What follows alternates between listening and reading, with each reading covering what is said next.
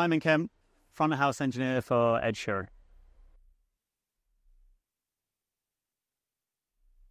It's been relatively smooth, yeah. Yeah, it's been a big learning curve. There's a lot to learn. It's a much more complicated show than it sounds, you know, a guy and a guitar. So, yeah, it's been a lot to work out, how all the loops are built, how everything kind of starts as a very simple thing and gets built and built and built and bigger, and making things flow and sonically. So it's been really good. Chris has been great. Chris has stuck with me, but also just let me kind of get on with it to a certain extent, which has been nice. Yeah, it's been fun, but challenging, I would say. Yeah.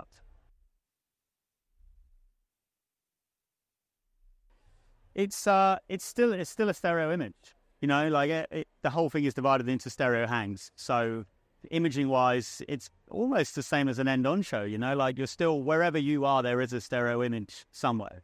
So it really is treated the same, but on a much bigger scale and many more hangs and different arrival times of things and stuff. So, but it's really similar, honestly. It's not, we don't treat it any differently, particularly. It's still a stereo mix.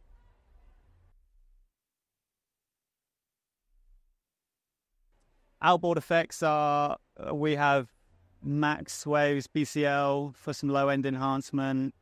We have some Bricasti reverbs, which don't get to be used very often. Don't really need them here. Other than that, everything's pretty much on board the console. So it's a lot of spice rack stuff on the Digicos.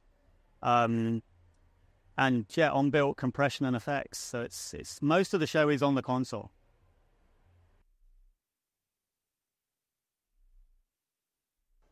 The lovely thing about Ed is he doesn't want anything changed. His mix has been the same for, I mean, predates me, and I don't know how far you would go back with that, but he just wants consistency. He just wants it to sound the same every single show. He doesn't want anything tweaked.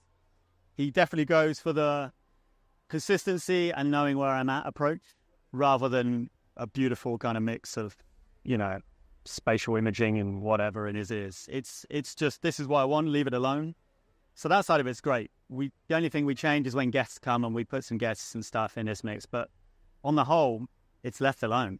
So it's great. And then there's now a monitor engineer for the band to take care of all the bands, because that was becoming a bit much to do everything. So now there's a monitor engineer who looks after the 5 in the bands and guest artists and anyone else that comes along.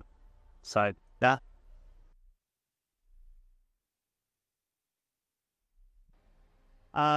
The best thing for me about Mix of the Show is it's completely different to any other show out there. There's no rule book. There's no, this is what you do with drums, this is what you don't do with drums, this is what you do with guitars, this is what you do with vocals. It's completely different and really at your own discretion and to make it how you want to make it. Carrying on from what Chris has done, which him and Ed have built this thing over 10 years. So taking that and then running with it and improving if we can, when we can, or keeping it the same where we can, you know, it really is a really interesting show and fun show to jump on a desk and mix and build loops. And you kind of feel like you're with Ed on that. You kind of feel like you work together on that. It feels like it's almost like a partnership. Don't forget to like and subscribe to see more videos just like this.